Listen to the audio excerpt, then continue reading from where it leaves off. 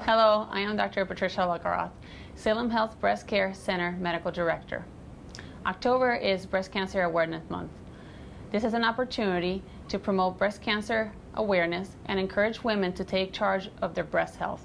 In the United States, by the age 90, 1 in 8 women will be diagnosed with breast cancer. By age 50, 1 in 50 women will, in comparison to age 40, when only 1 in 200. Breast cancer is the most common cancer that affects American women other than skin cancer. We estimate that this year alone, there will be more than 270,000 new cases of invasive breast cancer diagnosed in this country. Listening to these numbers can be scary for many of us and create great anxiety. These feelings are real and understandable.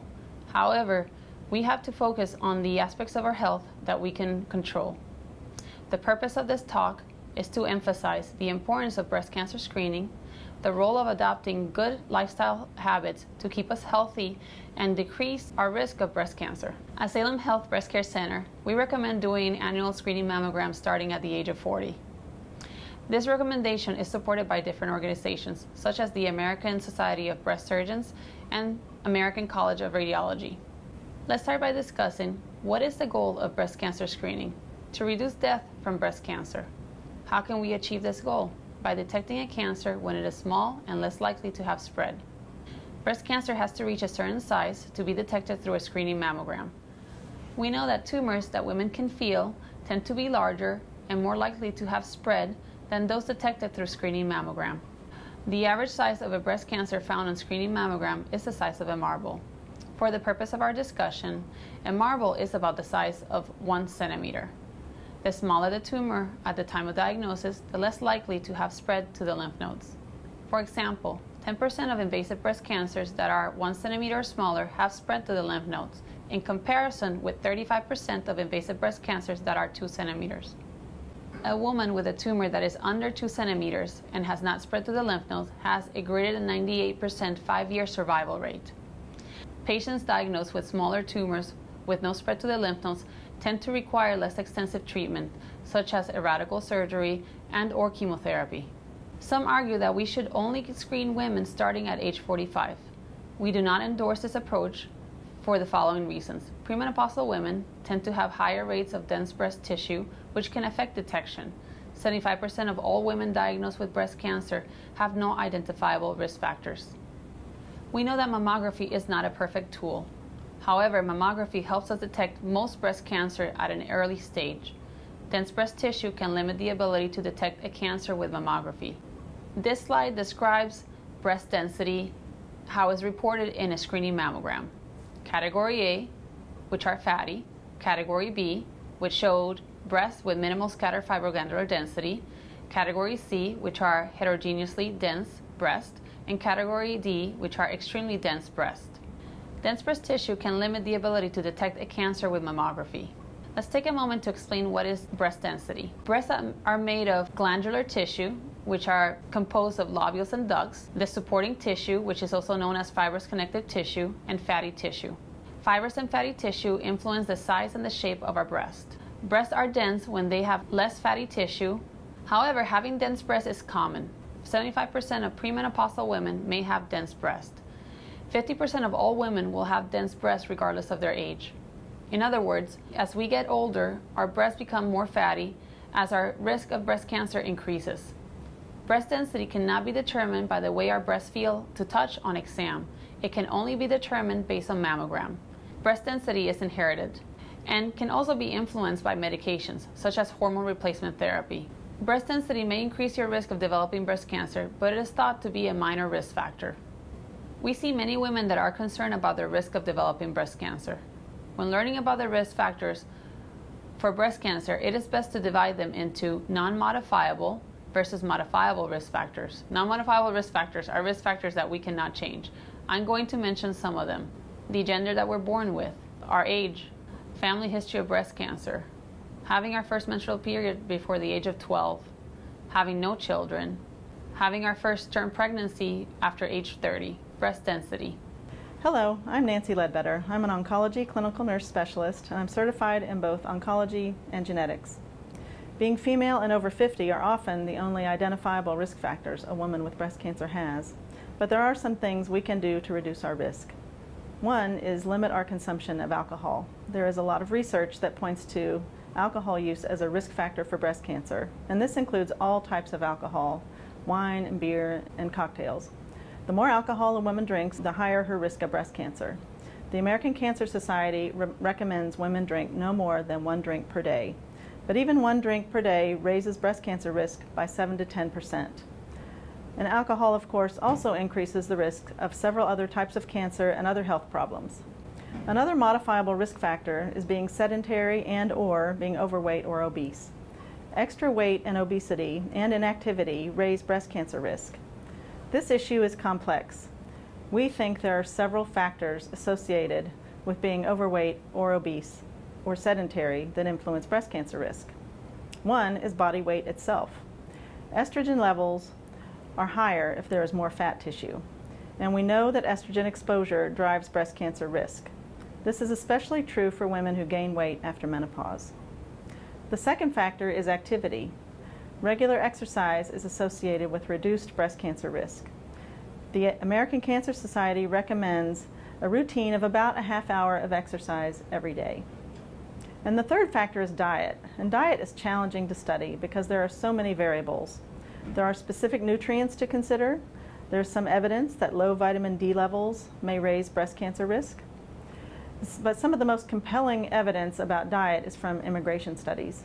When women immigrate from countries that have lower breast cancer rates than in the United States, such as Asian countries, and then they live in the United States for many years and raise their daughters here, their breast cancer risk and their daughter's risk increases. And the theory is that dietary changes raise that risk, and that the typical American diet leads to more breast cancer than the typical Asian diet. What is recommended is a diet that is high in fruits and vegetables and low in fat. Now I'd like to talk about a few things that are not risk factors for breast cancer. There are a lot of myths and misunderstandings about what is a risk factor for breast cancer. Birth control pills are not a risk factor for breast cancer. While there is reason to think they might increase risk slightly, that evidence is not strong. And there are many benefits to taking birth control pills. In fact, birth control pills reduce the risk of both ovarian and uterine cancer. Another question I hear often is whether breast size affects breast cancer risk, and the answer is no. Larger breasts are not more likely to develop cancer than smaller breasts. And then another issue relates to family history, and people think that if their family history is only on their father's side, that it's not a risk factor for them. But that's not true. If a woman has a family history of breast cancer on her father's side through, for example, her grandmother or her paternal aunts, that may increase her breast cancer risk. Another myth, misunderstanding is anything bra related. Bras do not increase breast cancer risk. No type of bra will do that. And finally, I'd like to mention deodorant. Once in a while on the internet, there's a lot of buzz about deodorant causing breast cancer. But that is a myth. Deodorant does not raise the risk of breast cancer. Now I'd like to talk about hormone replacement therapy. Hormone replacement therapy is used to treat menopausal symptoms such as hot flashes. The benefits and risks of hormone replacement therapy have to be considered. One is that quality of life is important, and if a woman is suffering from menopausal symptoms, hormone replacement therapy may be very beneficial. Generally, it's recommended to use hormone replacement therapy for as short of time as possible as is needed to alleviate menopausal symptoms. If you are diagnosed with breast cancer or have significant risk factors, an in-depth discussion is necessary with your doctor about your menopausal symptoms and whether or not it's safe for you to use hormone replacement therapy. Now I'd like to talk about family history as a risk factor for breast cancer. Family history is an important risk factor. Many women who have breast cancer have a family history of breast cancer. About 30% of women with breast cancer do have a family history of breast cancer. Having a mother or a sister with breast cancer essentially doubles the risk of breast cancer from 12% to 24%. Hereditary breast cancers are a subset, and they can be diagnosed with a genetic test, and they account for 7 to 10% of breast cancers. Important risk factors for hereditary breast cancer are breast cancer that develops before the age of 50, multiple relatives who are closely related who have breast cancer, male breast cancer, and also Jewish families have a higher rate of the gene mutations that cause hereditary breast cancer. A family history of ovarian cancer is also an important risk factor for hereditary breast cancer, and it is important to know if a relative had ovarian cancer versus cervical cancer or uterine cancer, as those cancers are very different with regards to how they affect breast cancer risk. Finally, a family cluster of breast and ovarian cancer and other relatives with pancreatic cancer or male relatives with prostate cancer are also risk factors for a hereditary breast cancer problem that can be diagnosed with a genetic test. Genetic testing can identify inherited gene abnormalities and guide care.